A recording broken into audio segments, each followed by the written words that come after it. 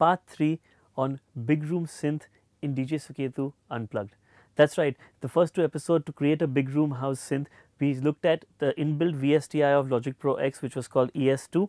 In the second episode, our DAW was still Logic Pro X, but we used the third party VSTI, which is Sylenth. This, the third and the final episode on Big Room Synth, we are going to be using another third party VSTI, which is called Massive.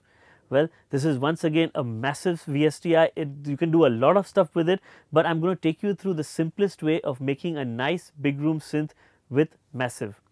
One more thing, a very popular DJ uses this VSTI extensively and actually just uses it to the T. Yep, Skrillex, the guy who makes some really killer dubstep tunes. So that's some trivia for you on DJ Suketu Unplugged. Let's dive into Massive and making a big room synth. Well, let's take a closer look at Massive and how to create your synth. Well, like always, I'm going to be using Logic Pro X, and I've told you in the previous episodes, just go up to the plus sign, create a software instrument, go down to your inspector, to the instrument section, drop down menu, go down to audio unit instruments, native instruments, and select Massive. That's right, and what opens up is a window like this. This is how Massive looks. Scary, isn't it? Well, the first time when I also opened it, I was like, oh my god, what the hell is this thing? Well, it's not that scary, it's pretty user friendly and nice once you get into it. So, let's do. The first thing that we're going to be doing again is working with the oscillator 1. Like you notice in every single VSTI, there are different oscillators. This time as well, we're going to be using 3 oscillators. Let's start with oscillator number 1. What we're going to be doing in oscillator number 1 is on the left hand side, there's a pitch. We are going to take this pitch to plus 12 and go to 21 cents. So, it's 12.21. We leave these knobs just the way it is, the amplification, intensity, let them be the way it is. Second, we go down and go to oscillator number 2. What we do in oscillator number 2 is just give the amp a slight bit of volume, but we do not change the pitch at all. If you noticed, even in the ES2, oscillator 2, we never touch the pitch at all. So, same way in Massive as well, do not touch the pitch or the sense, just give it a little bit of volume from the amplifier. Just below that, the oscillator 3.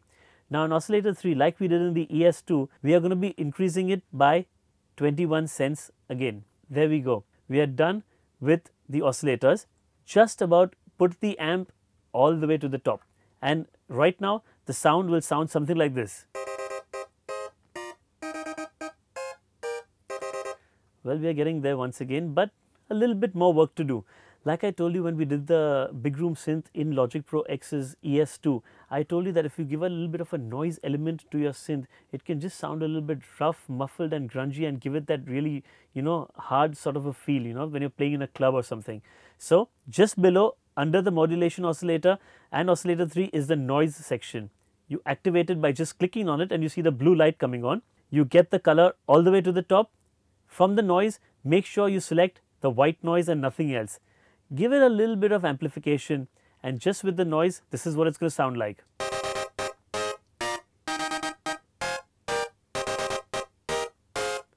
Can you actually feel the difference when I increase the noise? Well, anyways, I think that much noise is just good enough to give you that flavor and feel. Next up, we go in to give it some more effects. That's right. Massive, again, just like Sylenth, has a lot of built-in effects. So, what we are going to be doing first is using the built-in effects before we go on to the effects in Logic Pro X. So, the first effect, if you go to the effects section 1, there's effects 1 which is activated with the blue light on and none is written over there. Go down to the drop-down menu and select Reverb. We've always used Reverb to give that broadness and that wide feel to a big room synth, right? So, that's what we are going to be doing again. Give it a little bit of wetness, increase the color, slight bit of less density, and let's see how it sounds.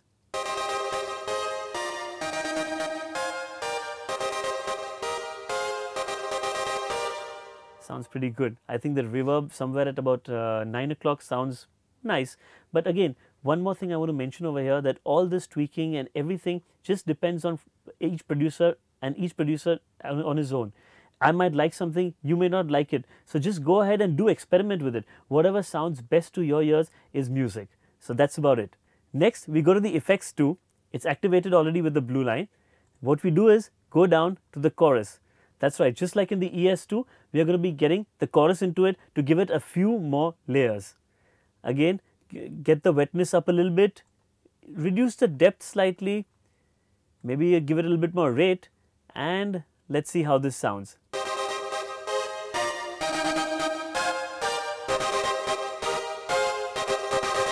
Sounds pretty good. Next up, we go on to the EQ, put it on by activating and clicking on the light. Once again, what we have to do is reduce the low frequencies slightly, increase the high frequencies a little bit, and the sound totally changes to this. Can you actually feel the high frequencies hitting you? Really amazing. Next up, the last and the finishing touch to make this synth absolutely complete, go down to the matrix and select voicing. When you go down to the voicing, this particular window opens up. Out here, center is clicked, but our synth is actually notes of chords. Because there are chords, what we do is go down and select chord. So it makes sure that it plays all the notes of the chords properly. Next up, we have already got 16 voices, and in unison, we go up to 4. Put this on, and this is what it's going to sound like.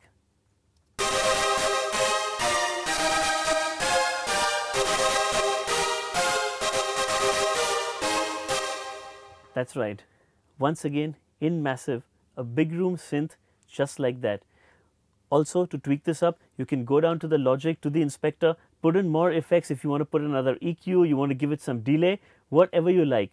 Like I told you, it's your ears, and whatever sounds good to your ears is music. This is just a guide so you can get started quickly and make your own EDM track and drop it at your next party. Well, stay tuned to DJ Suketu Unplugged, and we are going to be going into how to make nice grungy bass lines, dubstep and electro bass lines, and of course, we're going to be talking more about compressors and how to compress your kick and bass line. Well, that's about it from DJ Suketu Unplugged this week.